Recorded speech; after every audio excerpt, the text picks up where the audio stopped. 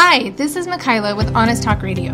Honest Talk Radio is a space where we will be sharing the good, the bad, and the ugly in real, raw, and honest conversations to try and do our part to reduce the amount of shame, guilt, and judgment that so many of us women face today.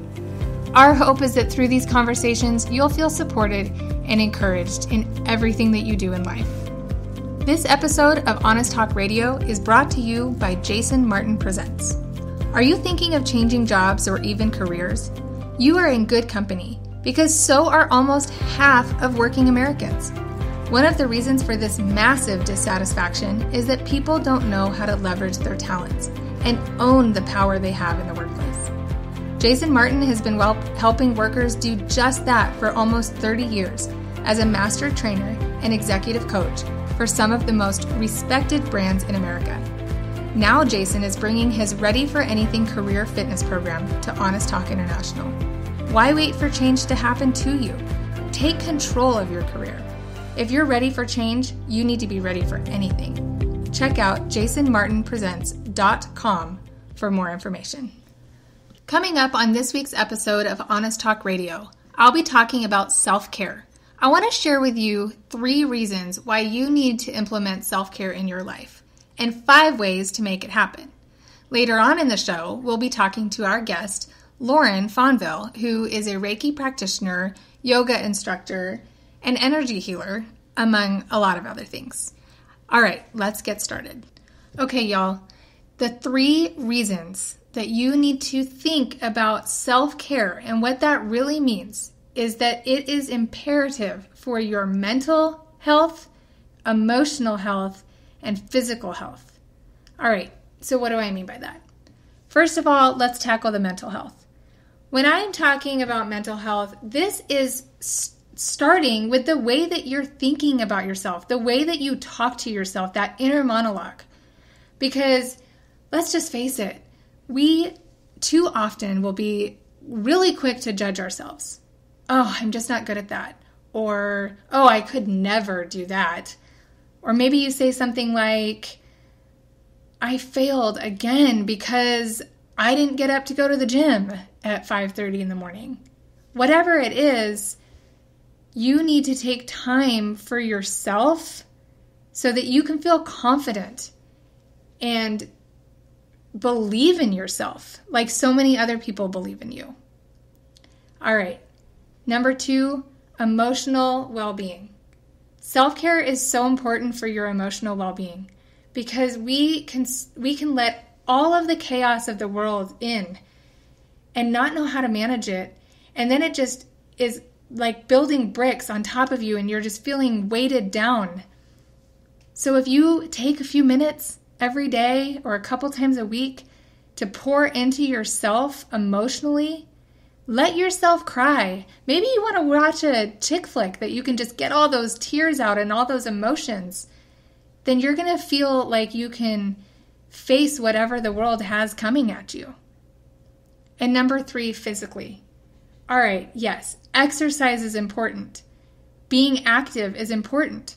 But what I really mean about physical self-care is a lot of times when we do not take care of ourselves and we run dry, those things come out physically. We get sick more often. You feel drained. You don't have the energy to get up and go work out because you're constantly depleted. So those are the 3 reasons why it's so important for you to stop and take care of yourself. Self-care does not equal selfish. It's actually quite the opposite. If you do a little bit something for yourself, 1, the people around you are going to see that. And they too will follow in your footsteps.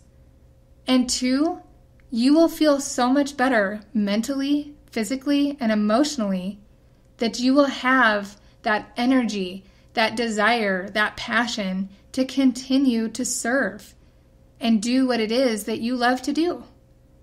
So, ladies, do you hear me? You need to take time for yourself. It is absolutely imperative. Earlier, I told you I was going to give you 5 ways that you can fit in self-care into your schedule. Number 1, prioritize. Make yourself a priority. Why is it that everybody else matters more than you do? You matter. Prioritize your time to fit in a few minutes of self-care, an hour of self-care, a day of self-care, so that you can feel re-energized and motivated and excited again. Number 2, simplify. Less is more. Sometimes we're our own worst enemies. I know I am. I will fill our calendars with activities for the kids, sports, piano lessons, you name it. The calendars, the days are full. But they don't all have to happen. I can prioritize and simplify, and everybody is going to be okay. Number 3, learn how to say no. One of the best books I've ever read in my life is called Your Best Yes by Lisa TerKeurst. And I'm probably saying her name wrong, but you get the idea. When I realized that if I say no to something, that I'm not letting someone down, but instead I'm giving somebody else a chance to say yes and to give their best yes, because let's face it, if you're saying yes to everything, you're not showing up to each of those things at 100%. So learn how to say no. You'll be better off for it. Number 4, make a plan. Have a schedule. It is the path to success is to have a plan. Just like I talk about on Wednesday nights with Sanjay, having a meal plan sets you up for nutritional success throughout the week. So does having a self-care plan. Schedule it in. Put it down on paper so that you can hold yourself accountable. Tell somebody that you're doing it so they can hold you accountable. And number 5, don't be afraid to ask for help. I have no idea why that so many women feel like we have to do it on our own. But the old adage is there for a reason. They say it takes a village to raise a family. Don't be afraid to ask for help, because chances are there's someone else out there that needs your help and they're scared to ask. And you, if you found out they needed your help, you would feel great that they asked you. So do that. Do that for yourself. Ask for help. Allow people in so that you don't have to carry it all on your own. So again, 5 ways to fit in self-care. Number 1, prioritize. Number 2, simplify. Number 3, learn how to say no. Number 4, make a schedule. And number 5, ask for help. It's now time to welcome our guest for today's show. She's a life coach, a Reiki practitioner, yoga teacher, mom, and a military spouse. So I'd like to welcome Lauren to this episode of Honest Talk Radio. Hi, Lauren. Hi, thank you so much for having me. It's a pleasure to be here today. We're so excited that you're here. I can't wait to hear more about what you do and how you do it, because I have to admit, I'm not all that familiar with the Reiki practice. So okay. I'm very excited. First off, how about you tell us a little bit about who you are and who you love and what brings you joy? Sure. So I am a mom first and foremost. I love my babies and my husband. My family is my world, and I do everything for them. I am a Reiki practitioner, and a lot of people, might not be familiar with what that is, like you were just saying. And so Reiki is a ancient form of Japanese energy healing, and it is a way to help identify energetic blocks in your body and move them out. one way I like to describe it is like, if you think, I don't know how many people are familiar with the chakras, but the chakras, as a yoga teacher, that's obviously something that I talk about a lot with my students. Yeah. But the chakras are, energy centers within your body. And if you think of those as glowing balls of light, and then you think of the light coming in through the crown of your head. So you have one at the crown of your head, at your third eye, at your throat, at your heart, your solar plexus, which is above your belly button, and below your belly button at your sacral chakra, and then your root chakra. And if you think of all of those as energy centers, as glowing balls of light, and then a string of light coming from the crown of your head going all the way through, and everything's moving, everything's happy, and you're healthy, then you're in a state of health. But if you are someone who, maybe with your, if you have a job outside of the house, or even when you're at home with your kids, if you deal with stress, how you deal with stress, you might think of it like, maybe if somebody at work is telling you to do something, and you're already stressed out, and you don't speak up, there could be a blockage in your throat chakra. And so, over time, these things build up. And if we don't express how we want to, how we are feeling, then it gets shoved down. And, you can start to manifest these things physically. Maybe, some people get stressed and they get stomach aches. Some people get stressed and, they have pain in their back. And so Reiki is a way to help move that energy before you get to that state where you're physically in pain. Okay. And so I know that can be, hard for people to understand, because energy isn't something that you can necessarily see, but it's something that it's something that you feel, right? So like, if you, with your kids, like if your child is upset, and even if they're not crying, but they're just sitting there, you can tell, you can feel it. Same thing with your husband or your spouse after a tough day of work. If you come home and you can just feel that energy. And so it's about, tapping into that and really helping to move things through so that you don't feel stuck. Yeah, that makes sense to me. I just last week, Friday, as a matter of fact, I was, that energy level was completely depleted. And so much so, like it kind of came out of nowhere.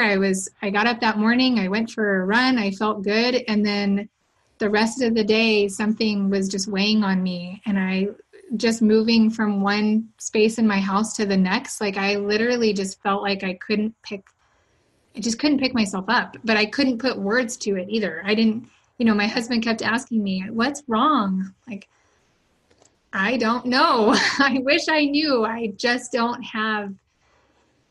felt depleted. Yeah. And that happens when we aren't taking care of ourselves, or we, skip a few days of our self-care routine. I mean, I've gotten to a point where I do have a pretty good, regimented self-care routine, but of course, life happens, things get in the way. And sometimes I don't get to do my meditation or my yoga, and that same sort of thing will happen. It's totally, it's totally common that if you're not, pouring into yourself and taking care of yourself, then suddenly you can, really feel that energy be depleted, and then you aren't showing up as your best self for everyone that you love. Exactly. So as I mentioned in the intro, you're a life coach, a Reiki practitioner, a yoga teacher, a mom, and a military wife. Tell us how you got to where you are today. Yeah. So my background is definitely, it has shifted. My background was in marketing. I worked in corporate marketing for 15 years. And about 2 years ago, it was when we most recently found out about my husband's deployment. And that really set me on a path of self-love, self-healing, and this energy work. Mm-hmm. I first started yoga when my husband deployed the first time, which was 15 years ago when we first got married. And throughout our marriage, like whenever anything has been tough in life, I find myself going back to yoga. And so when we got the news about this deployment, I was at a yoga class. I went the next day to a yoga class, and that ultimately led me to taking a yoga teacher training, which led me into studying more deeply Reiki, and then ultimately starting coaching, because I would do these Reiki sessions that were, one-off sessions, and of course teaching my yoga students, and I just felt like the sessions would go great, and then it would just be over, and I felt like these people needed more. They needed more support. It was like, wait, don't leave yet. There's still more to talk about, And so that's why I created a coaching program that offers more of that support. Is your coaching program solely in person and? No, it's virtual. Everything is virtual. We meet on video chat once a week, and it's a combination of energy work, so Reiki healing and meditation work to really help bring people home and home to themselves, as I always like to say, because I truly believe that you need to have clear energy, clear and flowing energy, to really then be able to identify what it is you truly want to manifest into your life, and working with my clients to do that, whether that's, starting a business, or if it's simply to take that time for yourself to feel good. I love that. I love that a lot. How do you do the energy work on a, video conference call, as opposed to being able to see the person and get Right. So I will be able to see them on the video call. And the thing is with Reiki is that energy knows no time or space. Okay. So that's why it can be done. It can be done virtually, and it's really a lot of fun. And I lately really seem to be working with, or attracting, a lot of people who are not familiar with Reiki, don't know what it is, but then after talking about it, they're like, "Oh, it's intriguing. It's definitely intriguing to them." And so then when we have the first session, every Reiki practitioner does their sessions a little bit differently. I like to speak during my sessions. I like to share what it is that I'm feeling. It can be, certain feelings of strength, or, different visions will come to me during a session, and I just like to share it as I move through the session. People will report feeling, waves of energy through their body, and they're like, what is that? What is that? Or tingling. I'm like, that is just your energy. It's energy moving, or even coolness. It's exciting for me to see somebody who maybe hasn't really been in touch with their own energy to really be like, whoa, like, what is that? I'm like, that is your energy. Like, how cool is that you can really feel it and kind of, and feel it move. And there's a clarity that comes when that happens. Wow. That's awesome. That's super, super intriguing and interesting. It makes me I'm like, okay, what's my energy? Yeah, and I use crystals during my sessions too, because different crystals match up with the different chakras. And so, if I feel a blockage, like we were talking about in the throat before, turquoise is a great stone to use in that area. And I also have a pendulum that I use that can show how open or closed each of the chakras are. Wow. Okay. So you kind of answered this question already, because I could hear and see the passion that, talking about your clients feeling that energy for the first time. But what else do you love about what you're doing? I know that in your bio you talk about joining your yoga with your Reiki practice, and so what do you love? What wakes you up in the morning about doing what you're doing? Yes, I love helping women who feel overwhelmed come back to that feeling of being self-assured and empowered, because I truly believe that we all have the answers within us, but sometimes we need help accessing those answers. Okay. And really seeing someone go from that state of, frenzy, or, just like that exhausted energy, to then opening their eyes after a session and feeling feeling renewed and feeling, that sense of calm and inner peace, that really brings me joy, being able to help women in that way. That's awesome. I love that. How long would you say that one session, is it different for every person now how long it works as far as that feeling of renewed energy and peace? Yes, I would say it depends. It also depends like what you go and do right after the session too, right? Yeah. So, if you're going to, jump right back into that whatever was causing you that stress to begin with, then maybe it won't last as long, because it's a lot about helping women realize that they can feel good. And then also the next part is then really taking those steps to continue that feeling and knowing that you can live your life from this place of state of calm and well-being, and that it doesn't have to, I feel like so often, especially as moms, it's like, oh, it's normal. It's normal for us to be going in a million different directions and have a million balls in the air and doing everything for everyone else. And and I get that as a mom, especially when with my husband on deployment, yes, sometimes you are the only one to have to do all of these things. But at the end of the day, you still have the ability to take the time for yourself. It's a choice. Yeah. And we need to choose that more often, even if it's not always easy, but making the time for yourself is absolutely imperative. I 100% agree with that. And, a lot of times we're our own worst enemies, because the things that we do put on our plate, we feel like we have to do it, but it is actually a choice. We have a rule in our house that each kid gets one activity outside of school, because if they're, I have 3 kids, if they're in 2-3 activities and I'm going in 5 million different directions, that's, I have myself to blame for that a little bit. And so, yeah, I like that you were saying it, it depends on the activity that you're going to go back to. But I think from my understanding of what you're saying is once you get to that place of calm, you maybe can realize what was it that got you out of that calm state. So then maybe you can avoid those things, or maybe you can think about them a little bit differently. Yeah. And really how simple it is. Like I think we overcomplicate things too. Sure. It literally can be as easy as sitting down for 5 minutes and closing your eyes and focusing on your breath. Mm-hmm.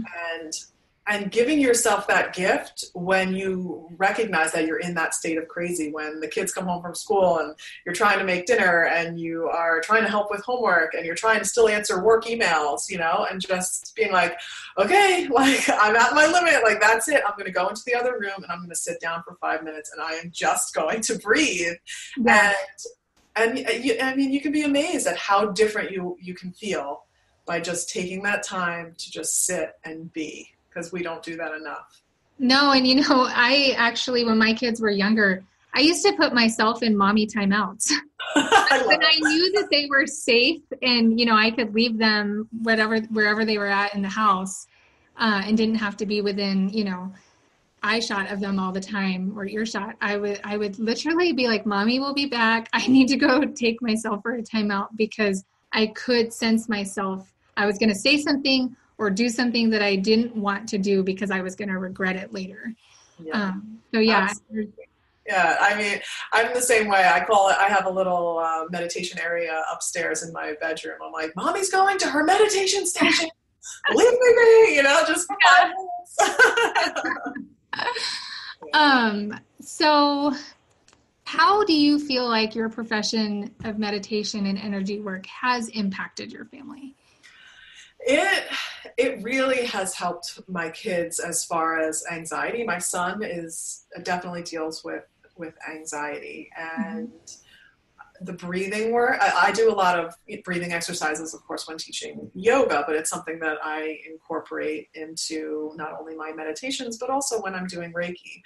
And so teaching simple breathing exercises has really has really helped him, or simple meditations. Like one of my favorites that I do with my son is with your fingers. And so if you take your forefinger and your thumb together, and then you move your middle finger and your thumb together, and then your ring finger and your thumb together, and then your pinky and your thumb together. And so you're simply, moving each finger down to the thumb one at a time. And then when you do that, you can also come up with a little mantra. So I like to do peace begins within me. Peace begins within me. And I've told him, he can come up with his own, and he did. And so he says, I am big and strong. I'm big and strong. And it's something that you can, do. Keep your hands underneath your desk. Nobody needs to know that you're doing it. Yeah. And that was something I taught him on the first day of school this year. Was because he was nervous about the new teacher, about just going to school and all of that. Mm-hmm. And so when he came home, I asked him, how did it go? And did you use the meditation? And he said yes, and it really helped. And so that made me feel really good that he was able to, calm himself down and not be as anxious with a simple exercise like that. So yeah, you're instilling a coping mechanism in him. How old are your children? 6 and 8. Oh, those are fun ages. Yeah. But I do believe that they're ages where they start recognizing what other people around them are doing or not doing, or they're caring more about what they're thinking. So this is when something like that would definitely come into. I have my middle child suffers from anxiety over different things, and we definitely try to breathe and put her, let's get back to this is, it's okay to feel this way, but why are we feeling this way? And, focusing on herself for a little bit. And I didn't even know that I was helping her with things like that. So yeah. Or even like a fun one that I'll tell them to do is just name something that you can see, name something that you can feel, that you can hear, using all of your senses, really engaging all of your senses. And that can help, all of the crazy thoughts that you might be having, all the swirling ideas, to just kind of blend away, and then come back to that feeling of like, okay, I'm in control. Like, these are things that I can like see, feel, touch, taste. Yeah. Tangible items Exactly. So how can moms that are listening move towards finding balance and incorporating meditation into their own lives?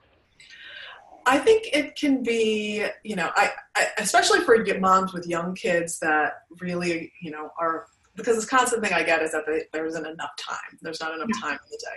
But it can be as simple as going on a walk, and when you're out on that walk, focusing on maybe all the sounds that you hear, hearing the birds chirping, hearing the cars passing you by, or maybe it's focusing on different, something that you can see, all the blue things, giving yourself something to focus on. It's a type of, moving meditation, absolutely possible.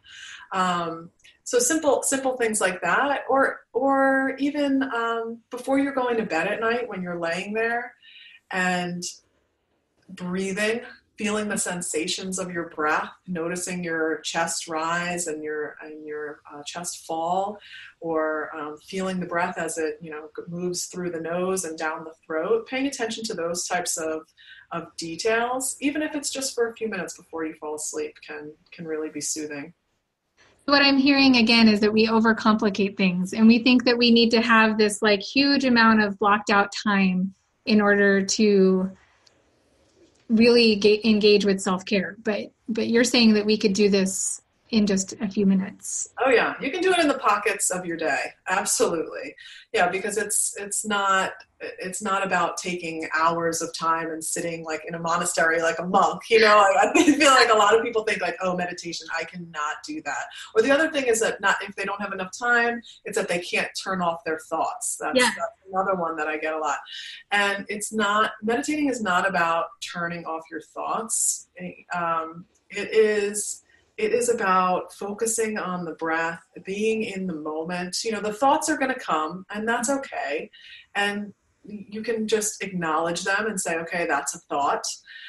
or if it's a feeling. A lot of people, when sitting still for a period of time, they're like, oh, my back hurts. You know what I mean? Yeah. So noticing if it's a feeling or if it's a thought, and be like, okay, that's a thought. Okay, that's a feeling. And then every time just coming back to the breath. And it's a practice. It is absolutely a practice. I mean, I would also recommend, there's tons of guided meditation apps out there that are especially helpful for beginners because it gives you something to follow. You're following somebody's voice and you can concentrate on that and what they're telling you to do. Right. So it's another great place to start too.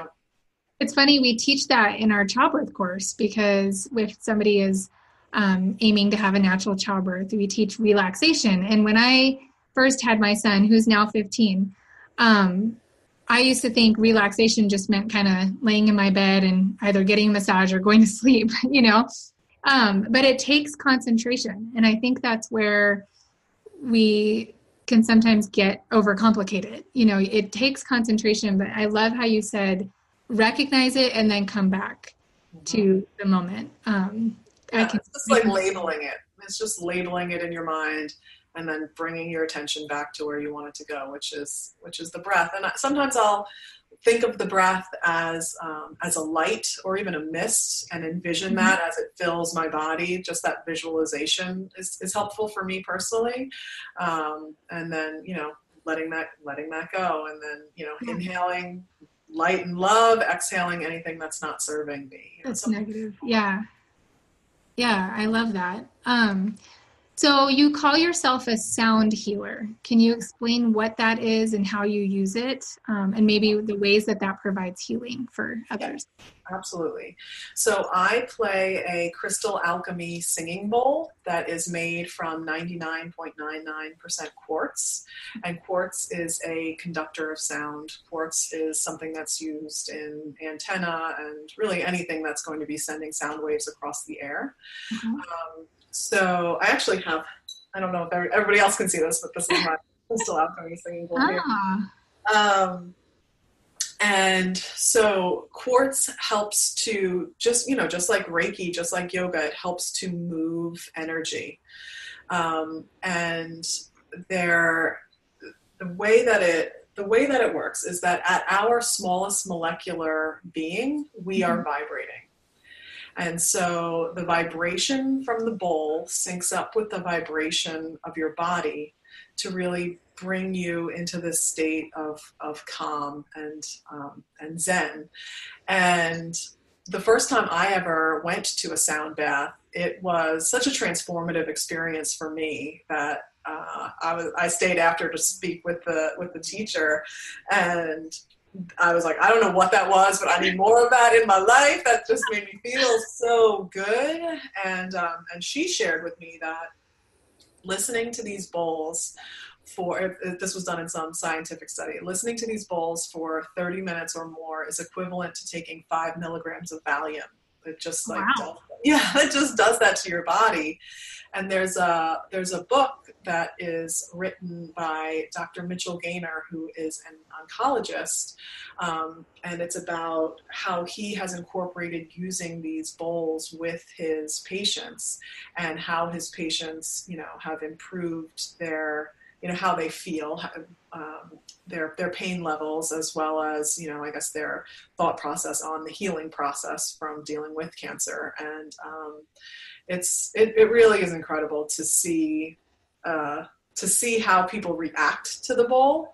I play it during my yoga classes, and then I also play it during Reiki sessions and meditations and stuff. And most recently, I played it during yoga last week at class, and there was a new student in class, and she came up to me afterwards and she was like, what was that? I was like, that I like to call it my magic bowl, like, that's my crystal bowl. And she's like, that was powerful. She said, I really could feel that in my chest. And it's just really cool to see how it resonates, with different people, and how it really does help to move the energy along to help you come back to that place of calm and peace, because that is what I am all about. Yeah, we need more of that in our lives, that's for sure. The calm and peace. Are there any specific ways that a sound healing treatment might affect a pregnant or postpartum mother?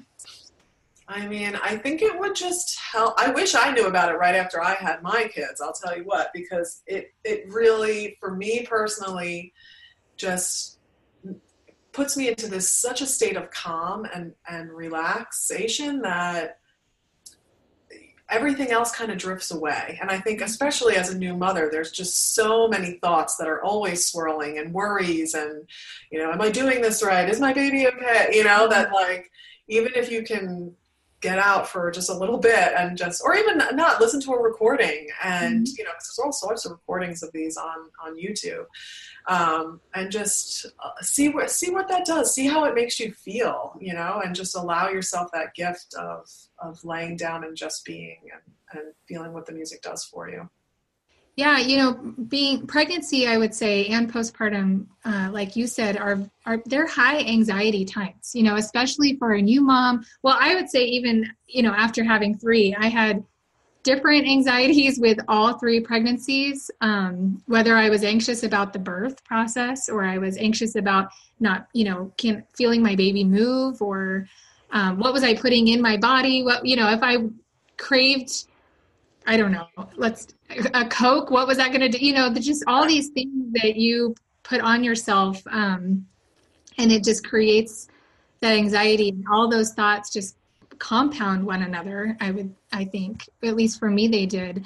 Yes. And oftentimes after you have the baby, you have a whole new set of worries. You're like, okay, I made it through the birth and everything went fine. And now I have this baby, and am I going to be a good mom? And how is the sibling going to interact with the baby, and all these worries. But if you take time to acknowledge them and then move on, or bring, like you said, bring back to center, I could definitely see how that would help. Yeah, and music always is so powerful, and this is it's just another way to just let yourself go and be in the moment. Yeah. Have you noticed a difference, maybe going through this deployment than you did the last one 15 years ago? Oh yeah, this one is much harder because we've been through, this is our 3rd deployment. The first 2 were before we had kids. So this is the first deployment with kids. And it's, obviously before I only had to worry about myself, and now having to worry about the kids and how they're dealing with it and how they're missing my husband. And it's definitely been challenging for sure, but we call ourselves the triangle because it's just the 3 of us. And I remember the first time I said that, I'm like, oh, I don't even know why I said that. I said that we're going to be like a triangle, and we'll be leaning on each other and we'll be strong. And then my son said to me, Mom, did you know that the triangle is the strongest shape? And I was just like, so I started crying. But yeah, we just, it's been a journey for sure. But I'm grateful. I can honestly say that I'm grateful for everything that this deployment has taught me, not only about myself, but how strong my kids are and how strong we really are as a family unit. Yeah, that's awesome. I hope that the time will go a little bit faster for you. That you guys can get be back together as a family of 4 pretty quickly. But in closing, is there anything else that you would like to share about you or your motherhood journey or your practice to find balance in your life? Oh, I just think it's so important to remind moms how crucial it is to really take that time for yourself, and that self-care is not selfish, because sometimes we think that, like, oh, taking time for myself, I can't do that. That's selfish. It's really not, because when you take care of yourself, you show up as the best version of yourself, and your children are absolutely going to benefit from that. So just remember that in those moments of crazy, that you absolutely deserve to take a little mommy time out and just go be, whether that's reading a book, whether that's going for a walk, or, or doing a meditation, whatever it is for you, find what works for you, because it's different for everybody. I find it funny that we have such a hard time with self-care because we want it for everyone else. Why do we not want it for ourselves? Exactly. It is hard. It's just, moms are just built to be worrying about everybody else, and it's easy to end up at the bottom of that list. But yeah, it's so, because you'll notice a change in yourself. I mean, I see it in myself when I don't take the time for me. I am snapping at my kids more. I am, not eating as healthy as I want to be, or, right. It's like everything starts to fall out of line when I'm not taking that time for myself. So absolutely. I just want to help as many women realize that they need to do that for themselves. Yeah. And in turn, they're doing it for everybody around them. It's kind of like if you let yourself get hangry, then nobody wants to be around you. But if you eat something, and then you can think better and you can be nicer to everyone around you. It's so true. It's so true. Got to take care of mama. Exactly. So Lauren, where can our listeners find out more, and where can they follow you on social media? Sure. So you can find me on Instagram at Lauren Nicole, and that's only with one N, and the O is a 0. Okay. And I am also on Facebook, and it's Facebook.com/Lauren Fonvielle, and that's Fonvielle. And then if anybody is interested in learning more about my program or just connecting, I'm all about just authentically chatting with people about where they are, and they can reach out to me at talkwithlauren.com. Awesome. I love that. Thank you so much. And we will definitely share your social media handles and let people know how to get in touch with you. Amazing. Thank you so much for having me. I love this conversation today. Yeah, it was wonderful. I learned a lot, and I'm excited to learn more. So fabulous. Thank you. Thank you. Thank you for listening to today's episode of Honest Talk Radio. If you'd like to come on the show and have an honest conversation about connecting, relating, and encouraging others, contact me at hello@honesttalkinternational.com. Again, you can contact me at hello@honesttalkinternational.com. Until next time.